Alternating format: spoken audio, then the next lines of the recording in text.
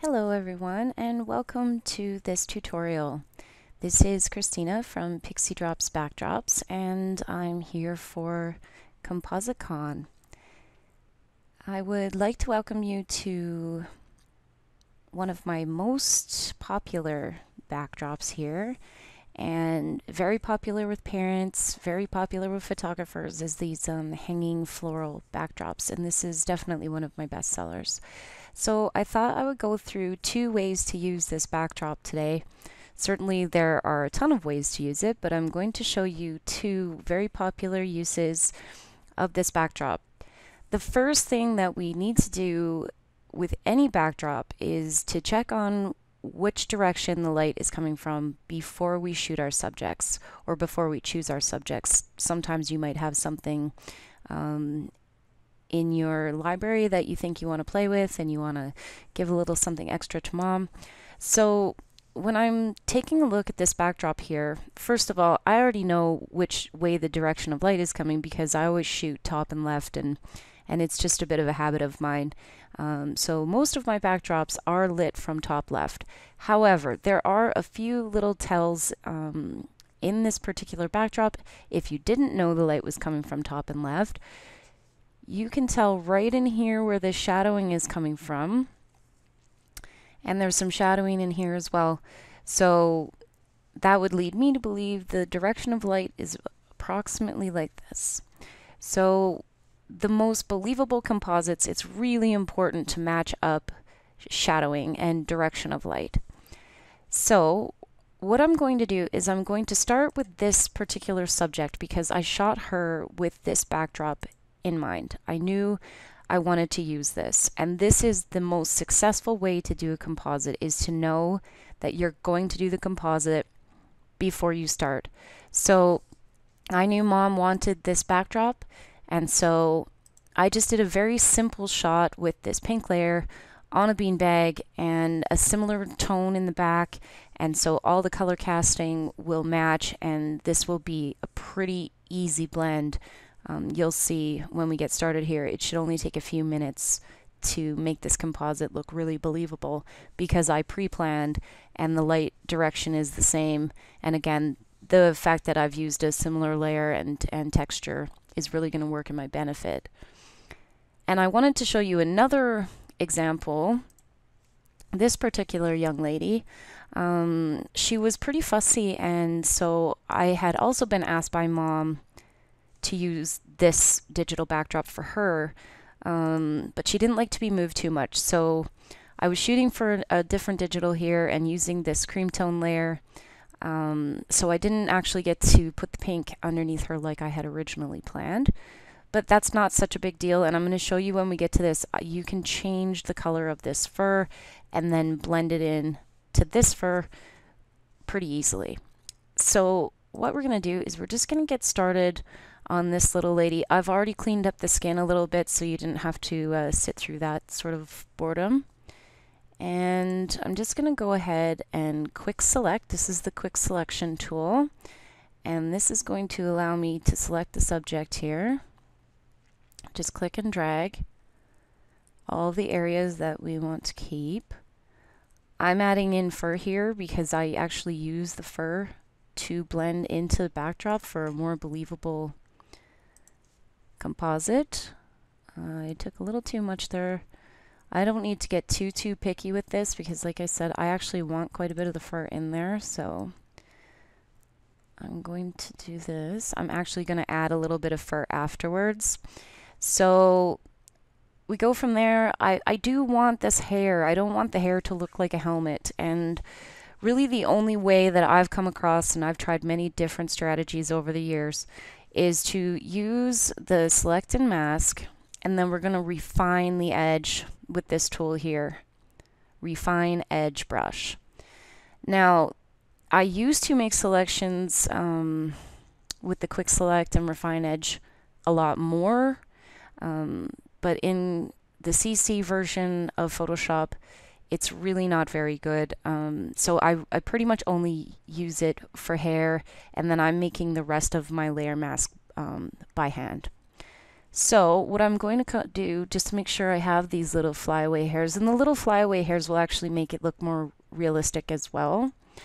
So I'm just going to take a little selection around here to try to get the cream tone from under her hair. And it looks like that's done a pretty good job. As you can see here, I've set the feather to 1.1 pixels. Just going to come back in here a little bit and give that a try. And then really, like I said, I'm only ever using Refine Edge Tool for hair. I'm going to make the rest of the selection adjustments myself by hand.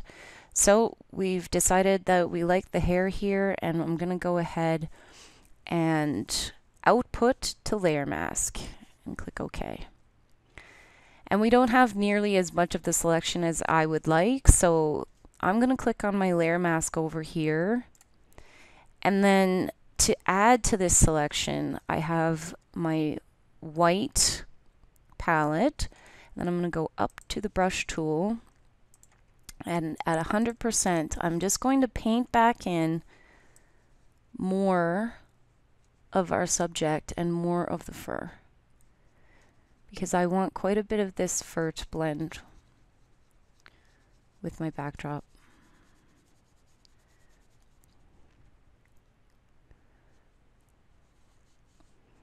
All right, that looks pretty good there. And the reason that we're using a layer mask to select our subject is if we want to, we can make changes later. This is going to stay attached to the original image, and even when we pull it in to the backdrop, we're still able to add and subtract and not make destructive edits to this particular image. So if we want to change something later, we certainly have the ability to do that. I used to, back when I was first learning Photoshop, I used to use the magic eraser tool, and then I would just erase around the edges, and it's quite destructive editing. It does land you at the same result, but if you've made a mistake or you want to change something later, your hands are kind of tied. So that's why using layer mask is the best way, in my humble opinion, to get yourself to a really lovely composite that you have the power to change if need be. So before I talk too long, I'm going to grab our subject here just with the arrow tool and lift her over and drop her into the backdrop. So as you can see here, there is a little bit of a rough edge on her back, and that's not a problem. We can make changes to that once we get her sized into this backdrop. So she's a little bit too big for this. I'm going to hit Control T to resize, and then I'm going to grab the top corner, hold down the Shift key to make sure that her aspect ratio stays the same so she doesn't look all wonky. And then I'm going to move her into the backdrop and hold Shift again, and then I'm going to come down here and just rotate her a bit. Make sure she fits in as seamlessly as possible. I'm liking that size, and I'm liking the placement, so I'm going to go ahead and click the check mark. So we've gotten to the blending portion of this composite. We're going to come back over to our layer mask that we brought with us from the original image. And what I like to do, and this is my personal habit, I've developed this over the years, and I'm not saying this is the only way or the right way, but it is definitely my way. This is the way that I like to blend backdrops. I know some people will make a very perfect outline of the subject and not leave any of whatever they were using for a fur layer or for a backdrop cover on a beanbag, but I like to do it to blend them together. So the best way that I've found to do this is to take your pen brush, and we're going to erase off some of this fur layer, and then we're going to blend it into the fur layer that's in the backdrop. And what we want to do is just make a believable blend so that it looks like she's on the fur in the backdrop to begin with. So I'm going to bring down my opacity and my flow to about 35%. I'm at 36%. All right, we've got 35% on both here. And I'm going to just size my brush down, and I'm using the left bracket hotkey. This is a great tip, just to make the size of my brush smaller. All right, and I also think that one of the things that makes compositing super duper easy is the Wacom pen and tablet. I would not do composites or skin editing or really any editing now without it. It's become a real staple for me, and that's what I'm using here instead of my mouse and cursor. I'm actually using a pen and tablet. So if you hear some scratching, that's what it will be. So what I like to do is just massage in a little bit at a time. It's a bit tedious, but really it doesn't take all that long. And a little bit just creep into the backdrop fur. And you can see here in very little time, we're getting close to a believable composite already. It really doesn't take much time. If you plan ahead, your editing time is going to be next to nothing. And that's really the key to doing compositing, is planning ahead so you know what you're shooting for. It doesn't mean that you cannot go back and use an image that you've already taken. You certainly can do that. But if you want to cut down your editing time, that's just a little trick. And I'm just going to turn up the pen here quite a bit so I can get to this leaf. And that's the other thing I find makes a composite really believable, especially with flowers. If you hide your subject layer enough to bring out the backdrop layer so that part of the backdrop comes in front of the subject, then it really looks like your subject is actually sitting in your backdrop.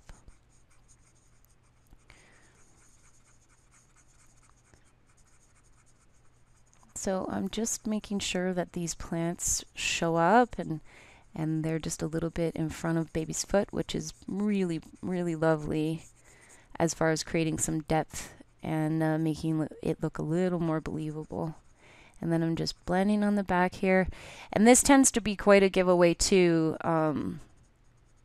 with compositing, especially babies, newborns, is this blend on the back end. So just, again, I like to sneak in a little bit at a time, blend it just ever so slightly so that you have that believable shadowing showing up, because you would. I mean, there's always going to be a shadow falling off of their back end if your light source is coming from this direction.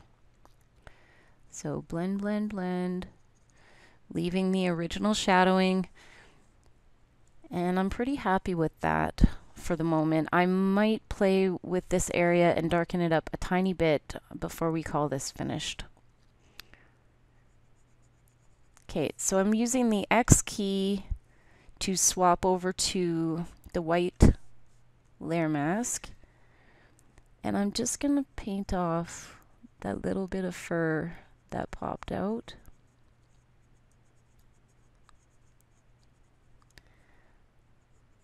From the backdrop layer. This is me just being picky. There's fur in both the baby layer and the backdrop layer, so it would have been more than believable for me to leave it there. And I'm not super thrilled with this bit of hair right here, so I'm going to mask that off as well. So hit the X key to head back to the black. And I'm going to go ahead and just mask that out.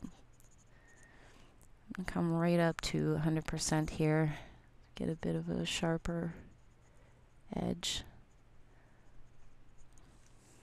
And I think I went a little bit too far there, so I'm going to swap back using the X key and left bracket to bring my brush down and paint some of it back.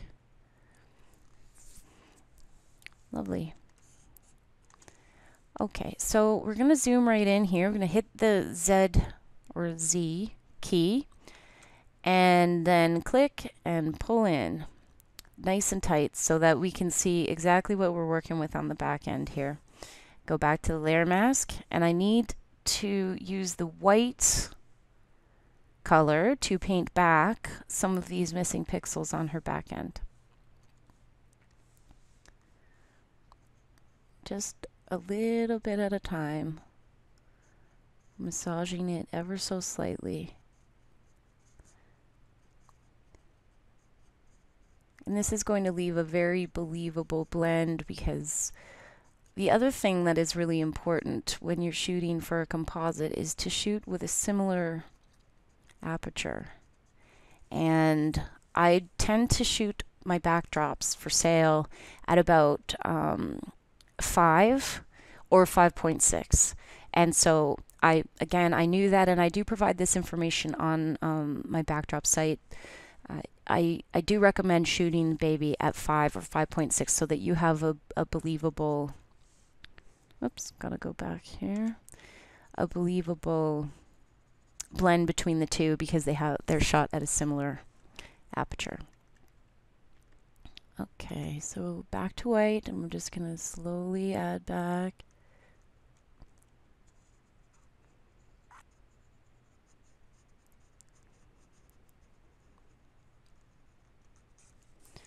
So I'm really happy with the blend right here, but we've got a bit of pink showing up there. So just, again, a little bit at a time. Patience is everything when it comes to a composite. I'm going to head back to the black and just fade that in ever so gently.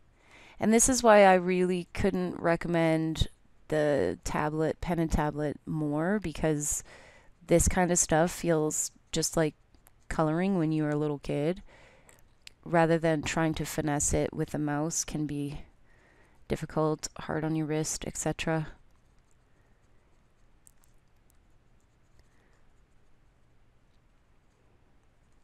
And I can see that there's a little bit here, part of her bum that needs to be there, so I'm going to hit X again, go back to white to reveal that, just ever so gently.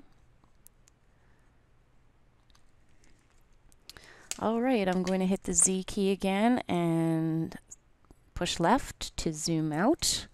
And as you can see, this is a really believable composite already. And as I said, you know, it's a really good idea to make sure some of the elements in the backdrop itself poke forward, and then it really makes it look like she's in there. The only thing that's sort of popping out to me is right in here, the focus here and the focus here don't match, and this needs to be a little bit darker. So I'm going to solve this. I'm going to solve the brightness issue first. So I'm going to go to the background layer, and I'm going to add a curves layer, and then I'm going to go ahead and just pull the curve down.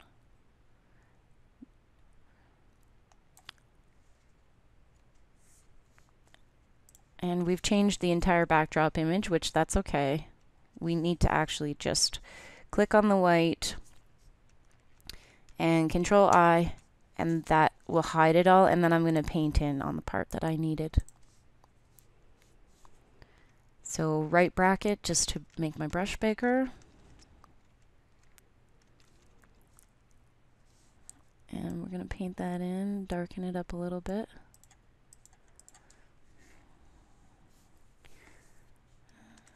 Okay, I'm pretty happy with that. Let's make the brush a bit smaller here. Okay, now I think the only refining I'm going to do here, because I am pretty happy with this, is I'm just going to blur this a bit. And there are a couple of ways to go about this, but I think the absolute simplest way, especially for something so small here, is just to use the blur tool and come on over, make sure you're on the background layer, and just blur it a little bit until it matches the other fur. All right. I think we're looking pretty good there. Excellent. Okay, so now I'm going to show you what I would do if I didn't have that matching pink layer. Because let's face it, sometimes things go sideways in a newborn session and you just don't get to where you want to go. Or you might just have an image in your library that you want to use and try out. So what I'm going to do here is I'm just going to select, let me hide these two layers, and I'm going to select a color in this fur layer, maybe a bright part of the fur, right about there. Okay. And I'm going to come back here and I'm going to add in,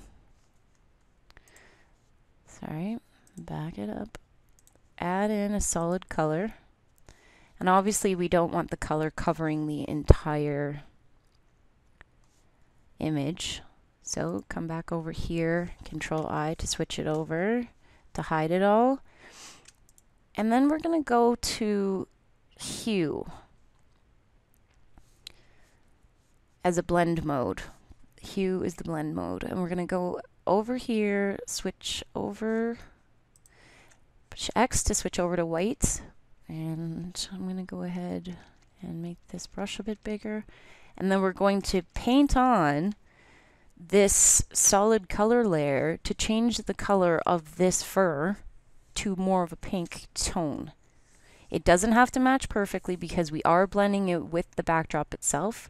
So don't worry about if it matches absolutely perfectly or not, which, as you can see, it does not. I find this is always such a guessing game, and it's a bit frustrating for me, Photoshop, but I'm going to show you a couple of tricks here. We don't need to be perfect with this. We're just going to change out this fur.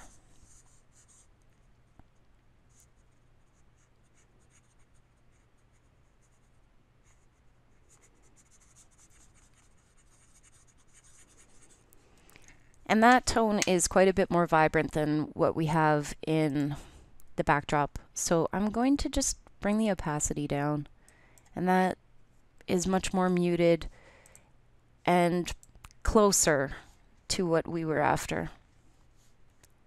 Let me bring it back up a tiny bit.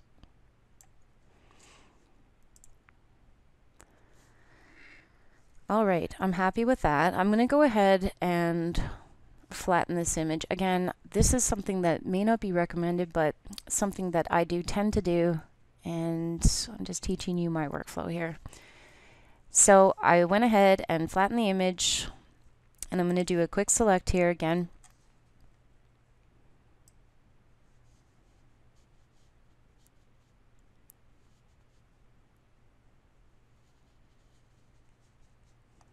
And I don't mind if the selection tool keeps all of the fur in here. It doesn't really matter to me. As I told you before, I'm always just after the hair when it comes to this tool.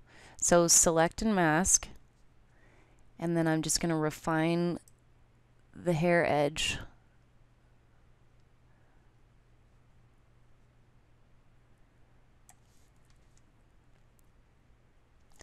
And then again, output to layer mask. And there we go.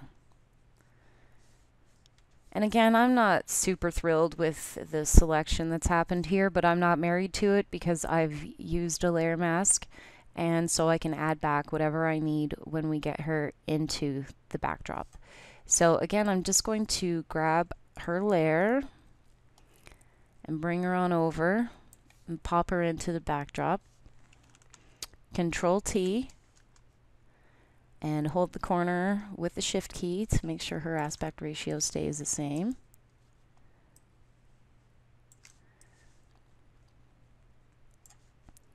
So you'll notice that I don't have quite as perfect a pose with this subject either, and I'm going to show you how to change that, because I think this happens, well, it happens to me more often than I'd like to admit. And there's this really cool tool here in Photoshop that I really like. and it is called the Puppet Warp. So I'm going to go ahead, and what you do is you place this little tack here on the point where you want everything to pivot from. So I don't want this to move. So I'm just going to make selections all along here. These parts I don't want moved, and they're going to stay still.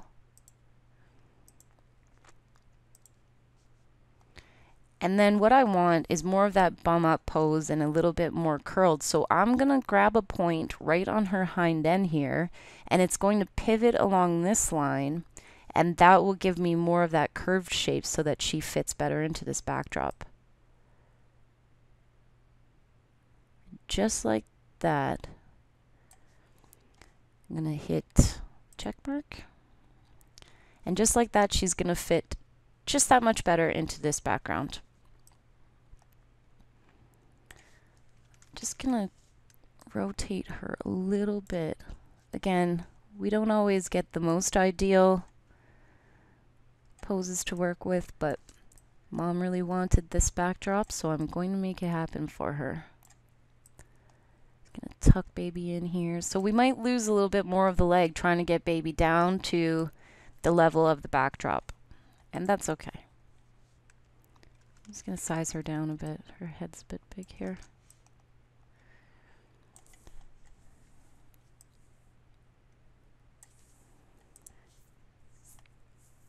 And you can see we've got some jagged edges here that we're gonna clean up once we get this blend done here. So we're gonna go over to the layer mode. These other two that you see here are from the first subject that we were working on, so that's why I've got them hidden. We're on to our new subject now, so we're going to zoom in and go ahead and grab the brush tool, turn it down quite a ways for this initial part, and I'm going to make it a bit smaller here, left bracket key, grab my tablet, switch over to black to hide our top layer, and just start blending in and see what we reveal behind here. I might like this a lot more once I get these layers blended together. The pose might not bother me so much. I'm liking that blend. Again, just massaging it, coming back over and back over. That's the beauty of having this brush set low opacity, low flow, is that it gives me an opportunity to just gently come in there.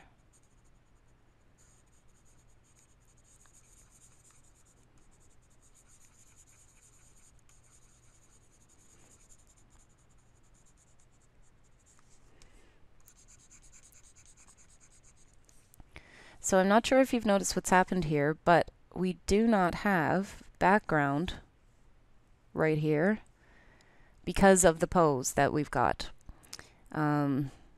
This backdrop is quite curved, and baby didn't want much to do with that. And I think you can only use Puppet Warp so much before it doesn't look realistic anymore.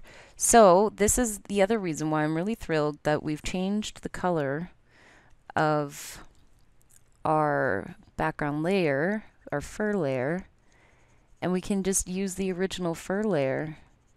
We're going to reveal it more here, and we're going to build up that fur layer that way.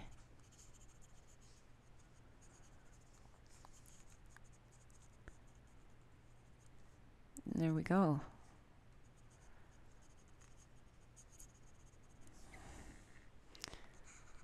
All right. Hit the X to hide this business here. I'm going to turn up this brush, make this go a little bit faster. But as I said before, just take your time. Not rushing, making sure you get the most believable result.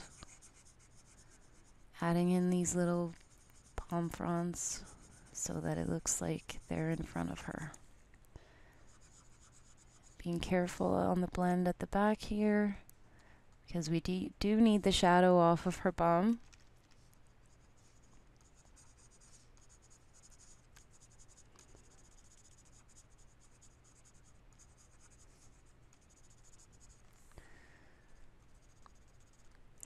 And I think we'll do the very same thing in this area as we did the last time.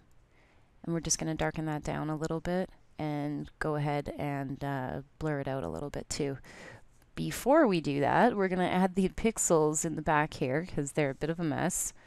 So Z to zoom in, push right with the tool to come in nice and close so you can see what you're doing. Hit X to flip this around, and we're going to go ahead and reveal the missing pixels along the edge here.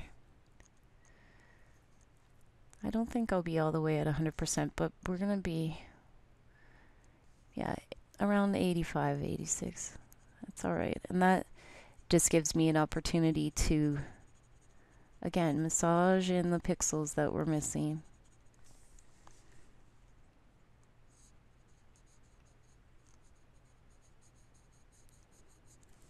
I might come right up. Hit the X.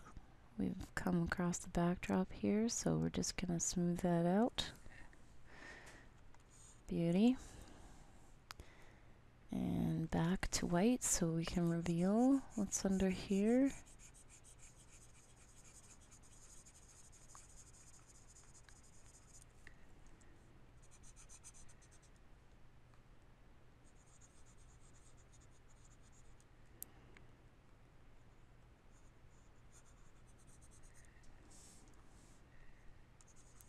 I'm not loving the way this fabric looks, so I might push that with the liquify tool, or I can come in and clone it to make it a bit more smooth.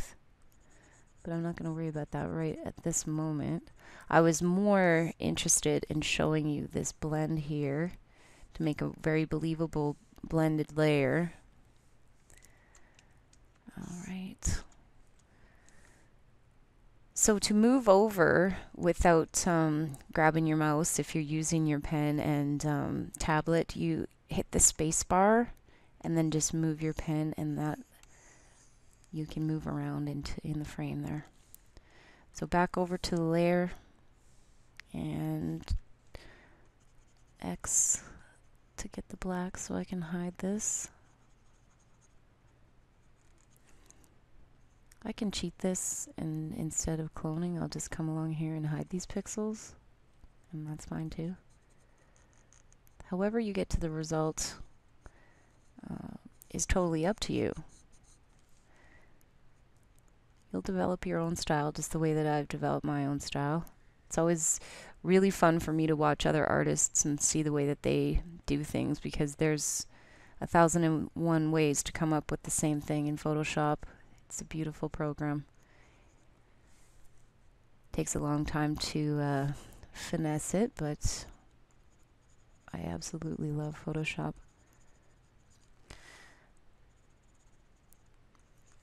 All right, I think the only way to make this a little more believable right here is to darken this down a bit.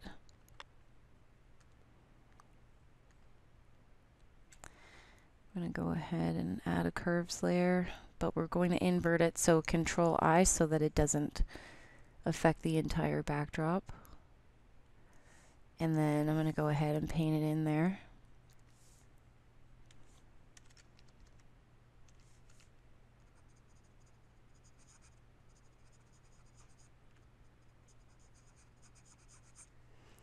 I'm liking that. Got away from me a little bit, so just flip it over and remove it from here. And then I'm just going to blur that out again with the blur tool so that it matches our backdrop. I might blur down in here too, since we've blended this and actually used some of the fur from the original image. And this is looking pretty hard along the back here, so I think I'm going to soften that up a bit because it just doesn't look super duper believable to me. It's a little too rough, and I might pull this up a little bit. So in order to do that, I'm going to come into the girl layer and I'm going to go into liquefy, and we're just going to liquefy this fabric. We're going to move it up. There you go. Change a little bit the shape here. This is the push tool in liquefy. If you want to move things around, move fabric especially is really easy with the push tool. And I like that, so I'm going to come out of there. Let's have a look. Go to their history here. Oh yes, that's much more believable. Let's come in here. See what's going on here. Had some things show up, so I'm going to go ahead and hide those with the black brush.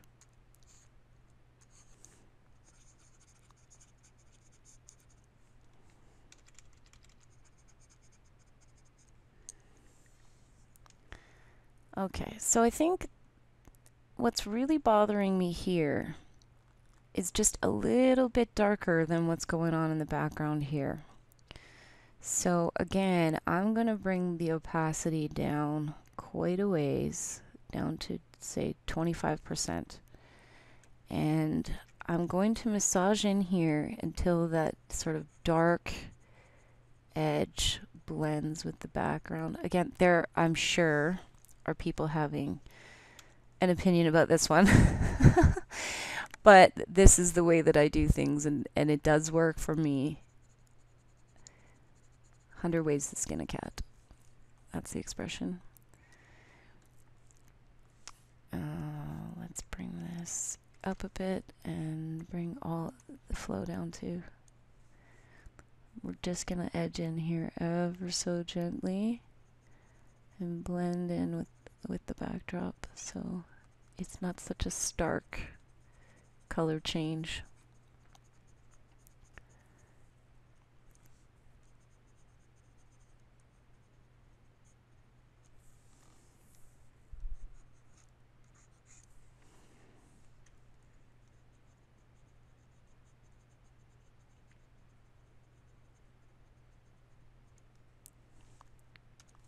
Well, and considering I was on the wrong color.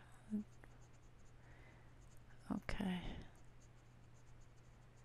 Just using the black to hide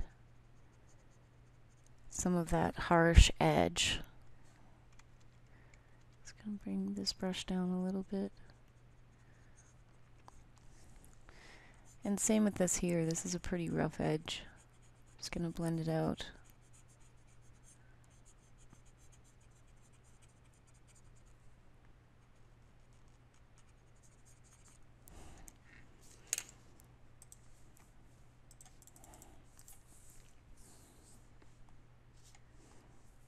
Alright, and maybe what we'll do here is just add a bit of brightness to Baby.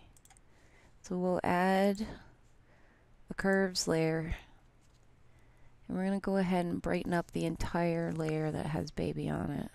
So in order to do that, you're grabbing in the top quadrant and just pull ever so slightly up.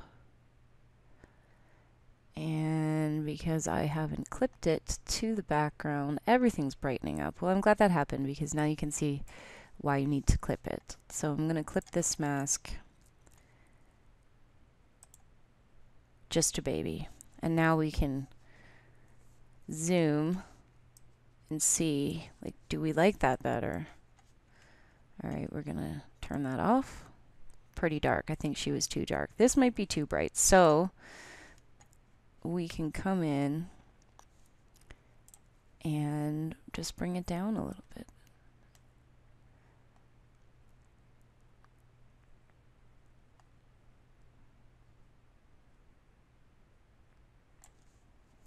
All right, how do we feel about that? That's much better.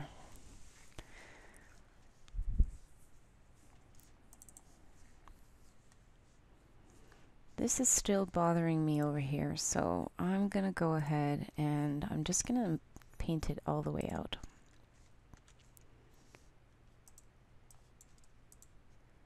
A really small brush.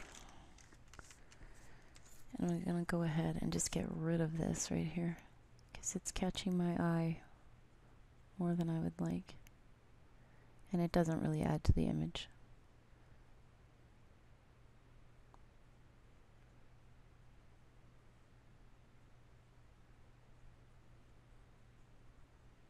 Much better.